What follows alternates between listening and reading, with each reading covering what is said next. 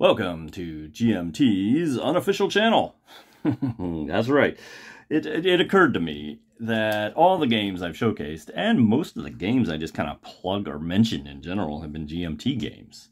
And, well, I've said it before, I'll say it again, I am not endorsed by GMT, I am not compensated by GMT.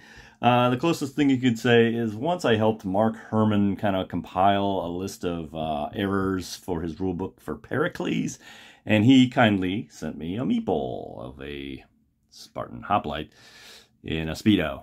Yes, I have discovered the secret of the Spartan success. The enemy just said, "We'll do whatever you say, just put on some damn pants." Anyway, for the record, I should mention, here, focus, I do own games from publishers other than GMT. Even war games from publishers other than GMT. When it comes to, when you go outside of war games, then there's a whole gamut of stuff. But I think the reason all that happened is I just happened to be in a good spot, when, a cycle when P500 games were coming out brand new, and so it just kind of snowballed from there. And as far as wargaming goes, I'm not casual, I'm not like super serious, you know, case blue, needing 6 tables or anything. I'm somewhere in between. GMT, as far as I'm concerned, is knocking it out of the park and scratches my wargaming itch, so we'll keep doing it. So in that same spirit, we're going to signal boost another game. This is going to be one from Mark Herman, upcoming, and it's going to be called Burma, The Forgotten War, 1943-44. This is going to be a game that is standalone, based on Empire of the Sun, which is the board I've got right here, focused in on the area here. The CBI, which I have to remind myself is China, Burma, India. When you hear CBI, that's what I need to think. And it's not actually GMT. It's the kind of organ for them, the magazine C3I, which I keep calling 3CI for some reason, like I'm Billy D. Williams or something. And the Wookiee and 3CPO. But it's their magazine, and it's going to be kind of their games in a magazine thing, which I have not done before. I don't have any experience of it. So this would be my first one. I saw Mark Herman and says, "Oh, I got to get that." And actually, this game, the main box, I think it has something that was originally in C3I, the South Pacific, and they included it in the third, I can't remember what edition we're on Empire of the Sun. What does it say here? Second edition, second printing. Okay. So that's what that's going to be. And by the magazine. And the magazine, to their, I mean, they're not trying to fool you or anything like that.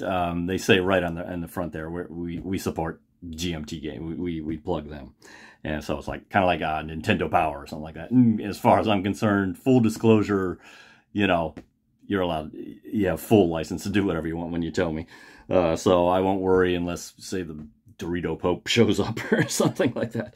But getting back to the game, if you're like me, you know a lot about, you might know a pretty good bit about World War II, but very little about this. And in fact, I would go so far to say is that my knowledge of the CBI theater is pretty much limited to Bridge Over the River Kwai.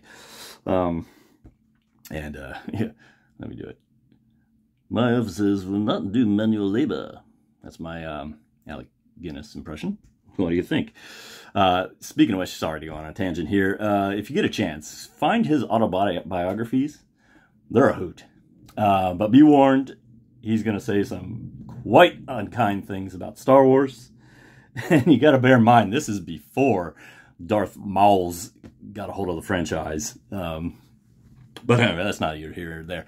One of the interesting things I noticed on the Board Game Geek entry for this game is that, I don't know why I'm pointing at this. This is Empire of the Sun. Sorry. But it says 1 to 2 players. So that makes me wonder if they are, they're going to put in the bots. And the bots, you know, from Empire of the Sun, where there's some pretty elaborate flowcharts like this. I don't think it'll be as complicated. probably obviously, because Empire of the Sun is a pretty thick rule set. And it's one where and that's why I haven't brought it out recently. It's a pretty big commitment, and I do find myself diving into the rule book quite frequently. But I really do enjoy it. And it makes me wonder. Mark Herman has been going for what I would say simpler designs, which is fantastic, by the way. And some of them he's come up with are absolutely brilliant. But it does, sometimes I do wonder, is he going to make just a really crunchy, heavy rule set game like this one again, if he's got another one in him or anything like that. We'll have to wait and see, but I'm looking forward to this one. I want to see if it's going to have a solo bot. In the meantime, I asked on the forums if he could on BGG if he could recommend some background reading, so I'm not totally out of my depth here. And he said this one, which just happened to be at my library, Frank McLynn, The Burma Campaign. And now that it looks like the C3I magazine is still a little bit a ways off. They're having a little trouble there, as is everyone trying to get stuff out. But I'll read on this, and I'll probably, when I get my hands on it, I will showcase it here. Sure. And really, that's it for today. I'm going to have some more Atlantic Chase, more GMT for you. We'll continue our Operation, what is it? Rhine, Operation Rhine. We got the Bismarck going here. I'll get another one of those episodes up here. I got it all recorded, so I just need to publish it. In the meantime, I'm glad to do a little plug for this game, and thanks for watching.